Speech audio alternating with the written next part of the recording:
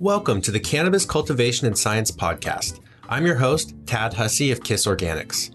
This is the podcast where we discuss the cutting edge of organic growing from a science-based perspective and draw on top experts from around the industry to share their wisdom and knowledge.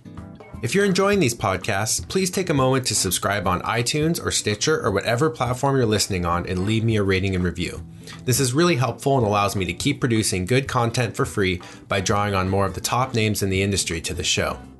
In addition, don't forget to sign up for our newsletter on our homepage at www.kisorganics.com to find out when the latest blog posts and podcasts are available. This week's podcast is all about Blumats, a unique way to irrigate your plants. Blumats use no electricity and are an affordable way to improve the way you water your plants. We are using them in our greenhouse beds and have helped many growers in setting up custom systems for their gardens. After listening to the show, send us an email at that's Tad, at kisorganics.com if you're interested and we can help you get a setup for yourself, or just send me an email through our website contact page. Our guest this week is Steve Troy. Steve is a longtime gardener and has been around cannabis for decades. He is the North American distributor for Blumats, and he is here to give us insight on how Blumats work and how to properly use them in your garden. Well, thanks, Steve. I really appreciate you taking the time today to come on the show. Oh, sure. It's good talking, Ted.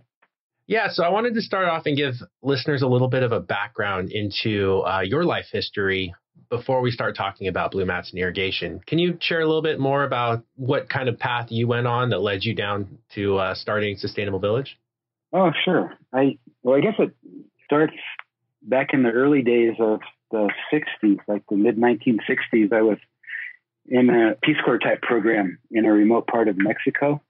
And there was no power or running water or anything in the little village where I was staying. And we worked on projects there, including aquaponics and kind of fish farming and sanitation projects and energy projects. And it just was really interesting and kind of started me on a whole life path of things that were environmental, energy saving, appropriate technology, alternative energy, and things like that.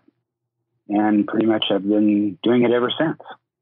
Now, you mentioned to me before we started the podcast that you've actually been running small businesses or starting businesses for almost 60 years, you said. Is that right? Probably a little bit more than that, yeah. I think since the mid-1950s probably. I've started probably 55 or 60 different businesses. Wow. So how did that path lead you to Blumats? Well, as part of the Back to the Land movement in the late 60s, I was living in the Bay Area and Berkeley and San Francisco, and there was a whole big movement up north to Mendocino and Humboldt County. And so I was part of that and moved up to Humboldt, and I had my first marijuana farm in 1971. Okay. And it was just really intriguing. And then I became a partner in a natural food store up there in Garberville. And we had, it was kind of like a cultural center because back in those days, there was a real conflict between the kind of younger, more counterculture people and the old loggers and conservative people that were there. So our natural food store kind of became a community center in a way. And people would always ask us to get things that they needed. And so, it was real interesting. We had, and the main way people made money then was growing marijuana. And so we had all these customers coming in, buying grains and herbs and torn jeans, barefooted, torn T-shirts, and $100 bills kind of falling out of their pockets as they would walk up and down the aisles. And so they'd say, hey, can you get us some drip tubing, or how about some organic fertilizers? And I need some rock phosphate and some granite dust and some bat guano.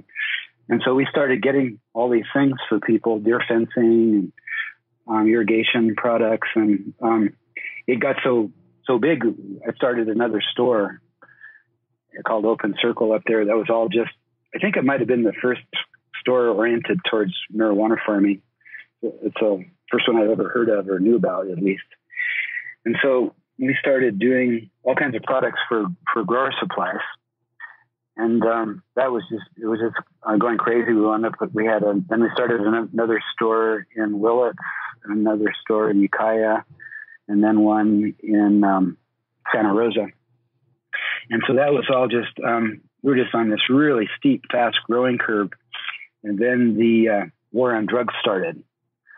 And at first it was pretty mellow. They would, pull a few plants and let you keep the rest. And, it's no big deal. But then they started becoming soldiers and helicopters and really serious bad news things.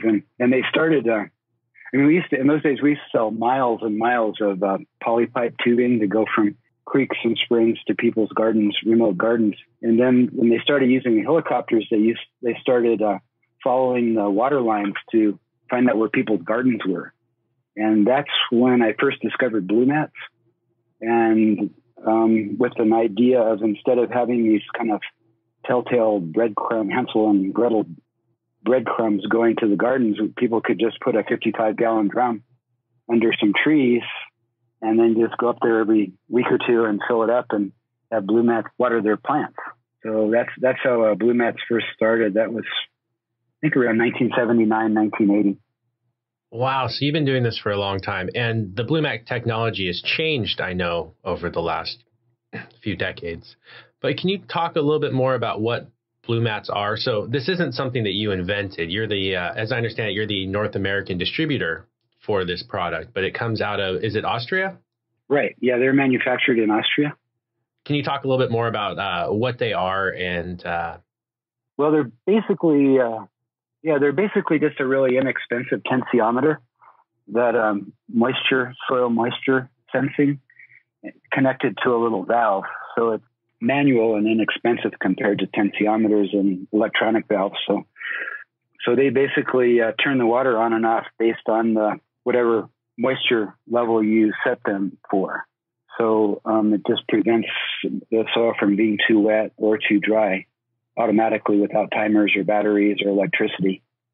So for our listeners who haven't heard of Blumats, I just want to clarify this a little bit.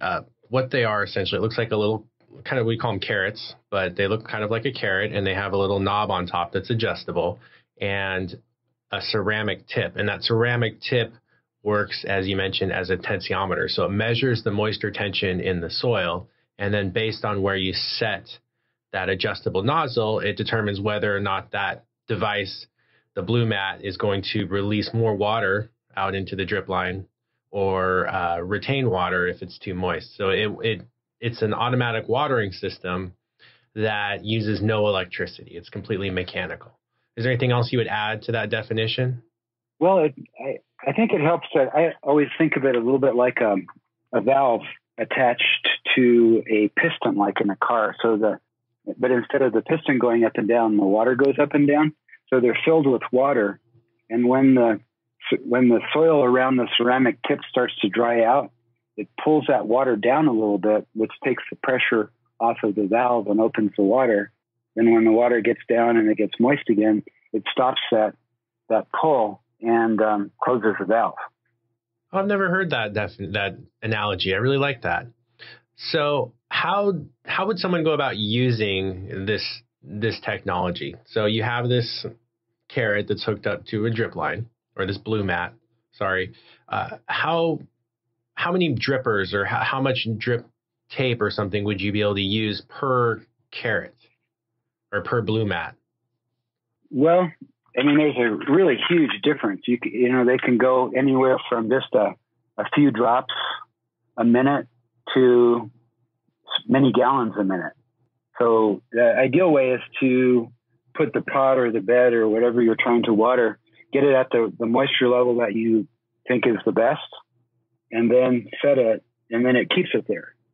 So it's important, because otherwise, if you set them when the soil is too wet, then it keeps it too wet. If you set it when it's too dry, then it keeps it too dry. So the ideal way to use them is to get your planting mix or your bed to the moisture level you want to maintain, and then just set it and it keeps it there. Yeah, and I think that's a big advantage to these Blumat systems versus other irrigation systems. Unless you're spending, tens of thousands of dollars on an automatic system that's functioning off of tensiometers, most people are just putting in a drip system and then regulating it by a computer or turning it on and off manually themselves or putting it on a timer. And that the advantage of the Blumat is it regulates that moisture content and maintains it. I think there's this myth in the cannabis industry that these wet dry cycles are really good for your plant. But if we're talking about organic soil where the microbes are cycling nutrients and making those nutrients plant available, the ideal environment for these microbes is really soil that's at optimal moisture content. That's why I think watering is one of the most important things in your garden. And I think it gets underappreciated for how much it can affect yield and the health of your plant and also reduce plant stress. So I think that's a really good point you brought up regarding the fact that these Blumats maintain that moisture content for you. Are there any other advantages to these Blumat systems over a conventional irrigation system or drip system that you want to highlight? Well, I would say what you just described is really beneficial for organic growing and especially living soil techniques where you really need to maintain an even moisture level, because if it gets too wet or too dry, the microbes and a lot of the beneficials can go dormant and stop working. But even in conventional systems or not organic systems, if the soil gets too wet, for example, it stops the transpiration, because pumps kind of work on a similar kind of physics principle as the Blumats do. They pull the moisture and the nutrients in the roots up into the leaves. And for that to work right, it's similar to what I described with the Blumats there. And if the soil is too wet, it prevents that pull, that transpiration pull, and the plants, even if there's plenty of nutrients in the soil, it won't go to the plant. So overwatering is something I think people in general don't understand. I mean, everybody has had the kind of the traumatic experience of a plant dying because they didn't give it enough water. And so there's a tendency to kind of overcompensate and give too much water. And there's definitely some really big drawbacks to the soil being too wet too. Yeah, that's a good point. And I love that you can dial in that moisture content where you want it. So we also use your digital moisture meters as a quick and easy way to get a moisture reading so that we can quantify what we like our soils at. Now, for us, we like to keep our soils right around 100 mbar, which I know is wetter than most traditional soils, even cannabis soils. So depending on what your media is that you're growing is, you can determine what that optimal moisture content level is using a moisture meter, and then take that information and set up your Blumats around an actual number. So you're not just guessing at what optimal moisture is, you can actually set it, which to me is huge.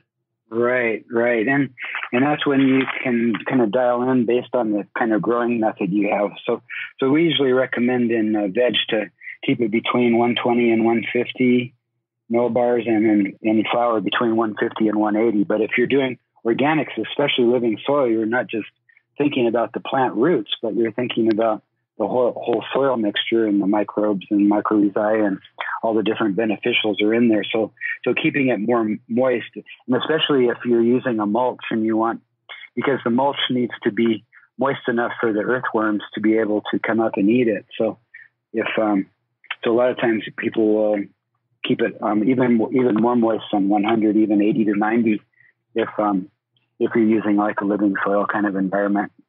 Yeah, and it's important to note that I always confuse these in my head, but the millibars, as you go lower in numbers, like you said, towards 80 or 90, that soil gets more moist or wetter.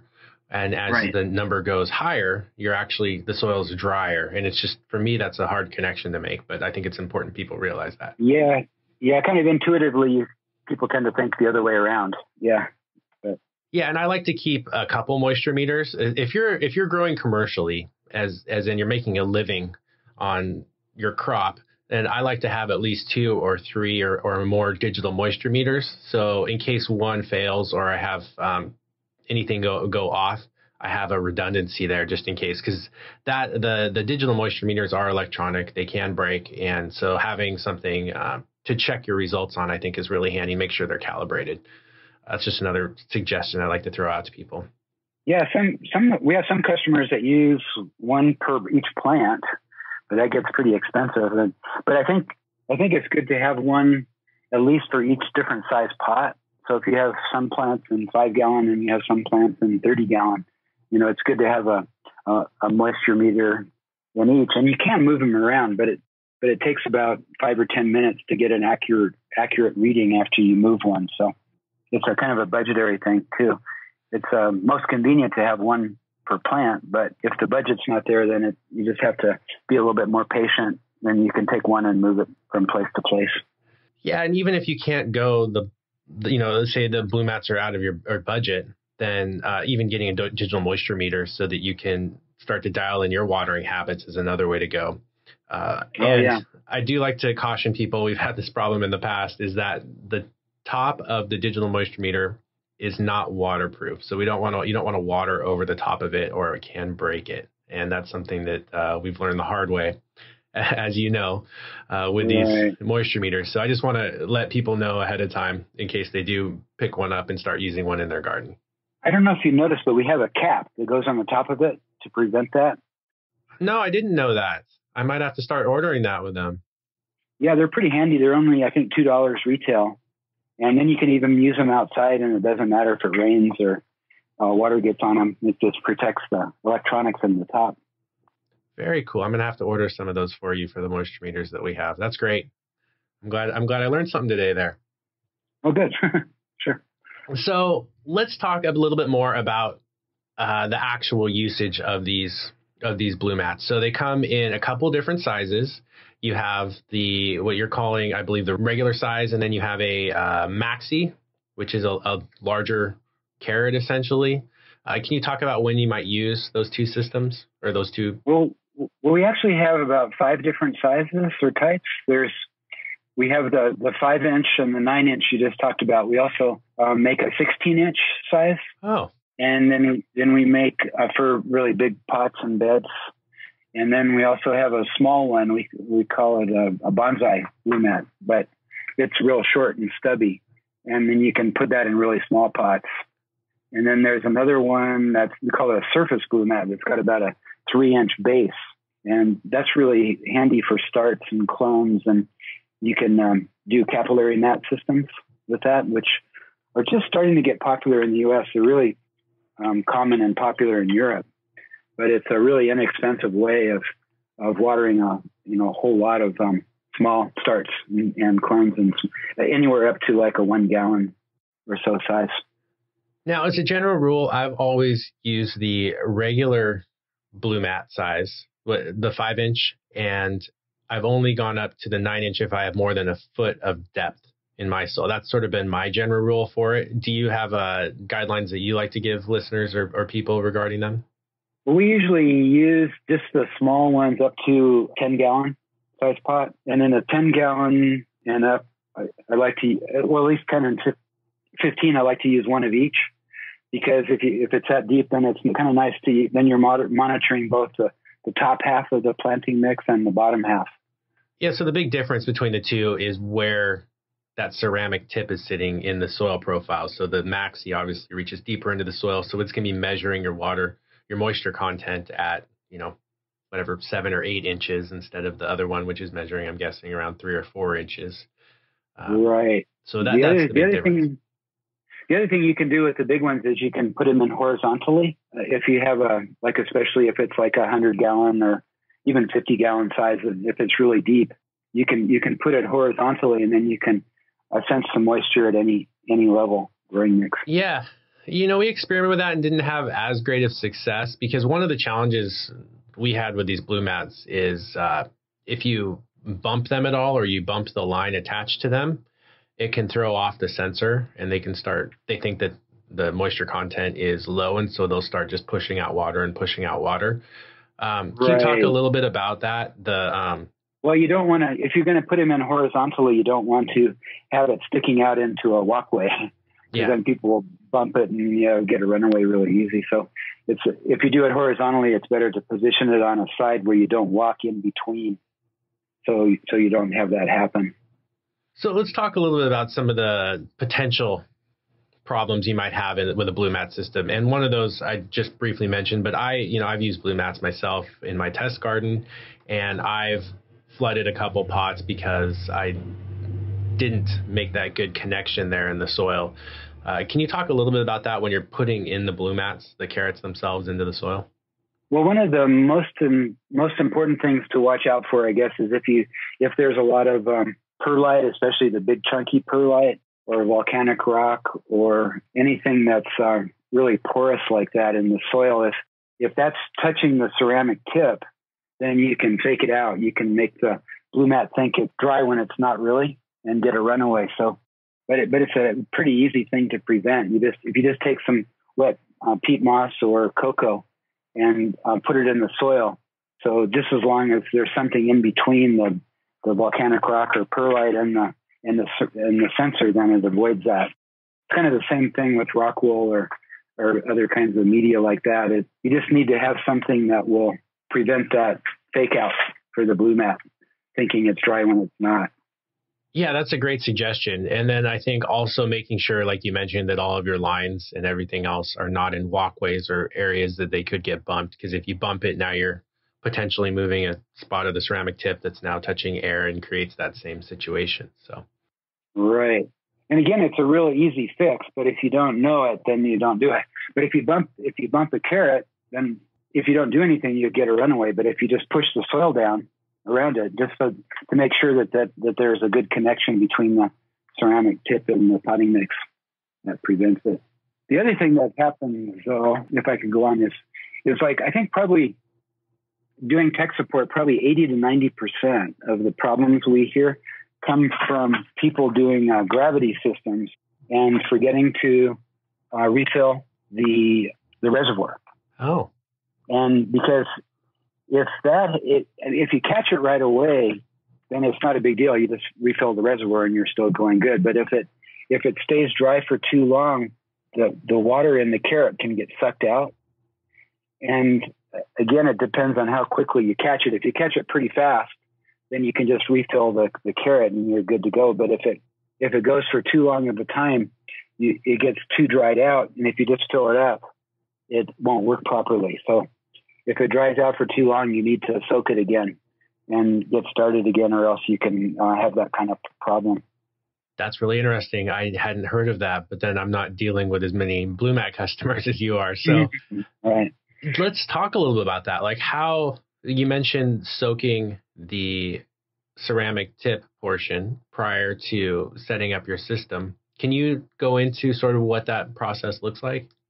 Well, one thing that I think can really avoid a problem you described too is making sure that the water that you put that you soak the carrot in and fill it with doesn't have any dissolved oxygen in it. Because a lot of times cities, I mean, it's different in different places, but a lot of times cities will use oxygen to pressurize their system, and there's lots of dissolved oxygen. And if you fill a carrot with that dissolved oxygen, it will, over a course of a few days, form bubbles. And if there's just a few bubbles, it's not that big of a deal. It just kind of increases the on-off cycle when it turns on and when it turns off. But if there's too many air bubbles in there, then you can get a runaway and it just won't turn off.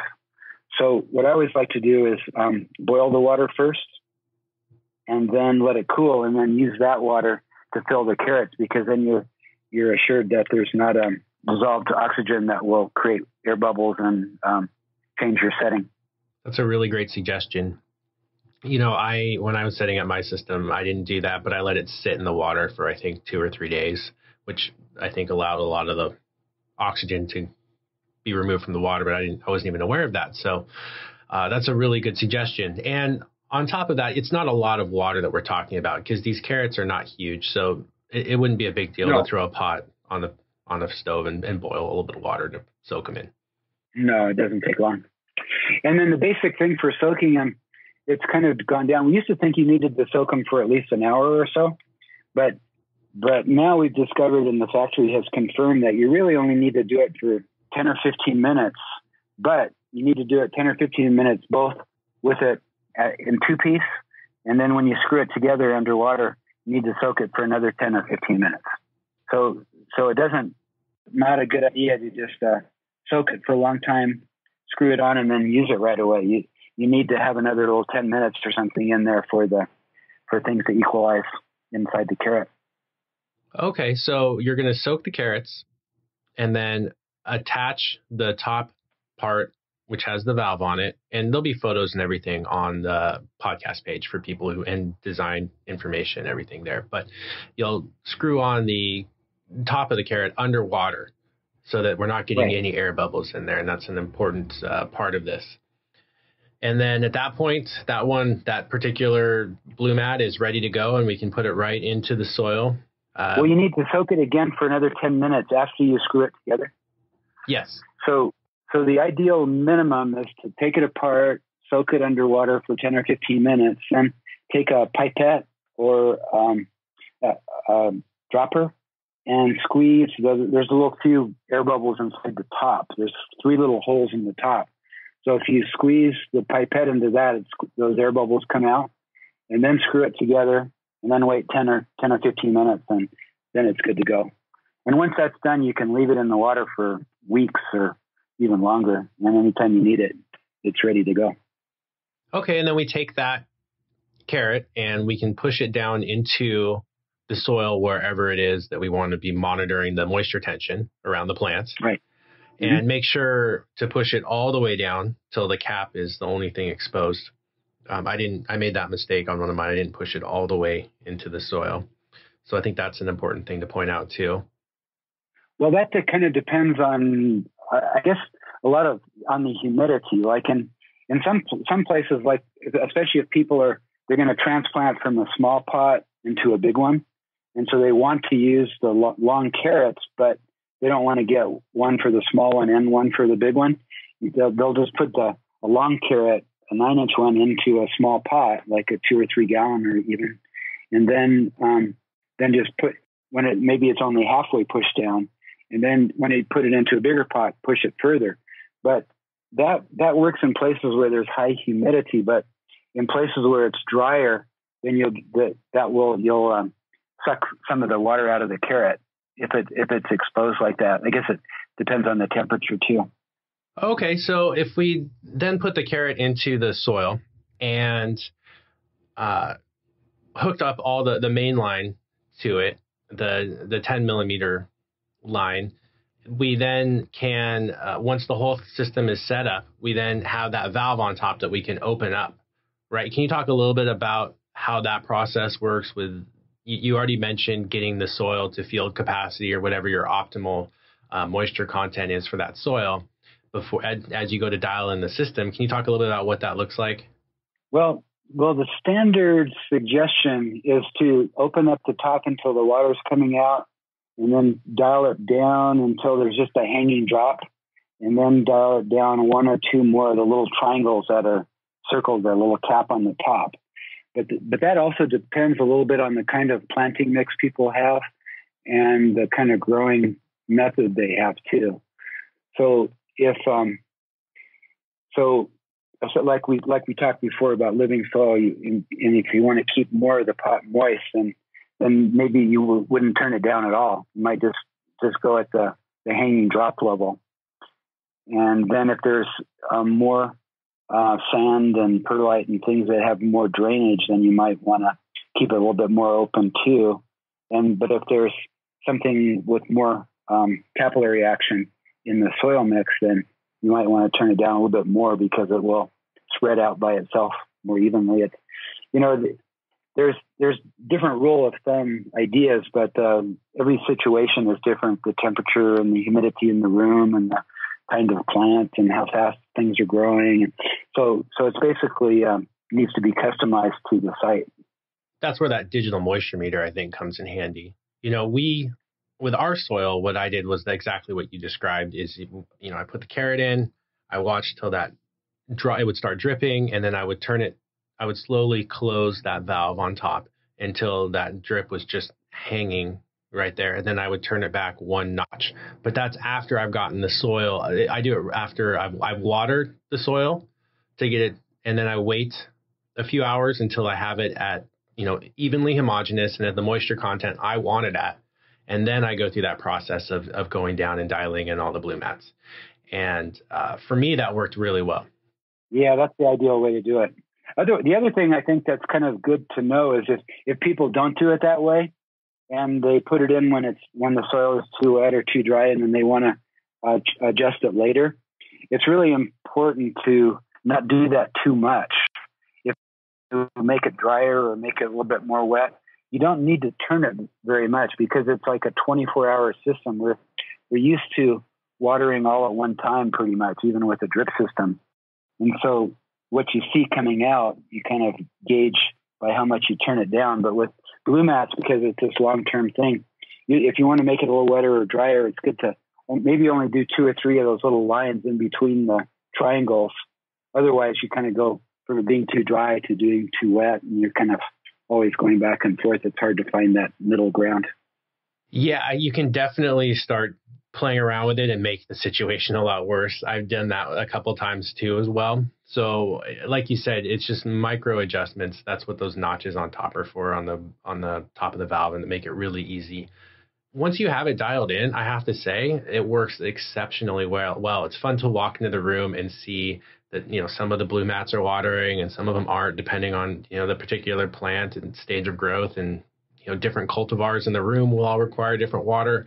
So it really optimizes for each plant and each container or each bed. And I know it works. I had a customer a few years ago that had just some plants, a medical garden in a tent. And he actually went to Alaska to go fishing and just had his wife refilling the reservoir every day or every couple days for his plants.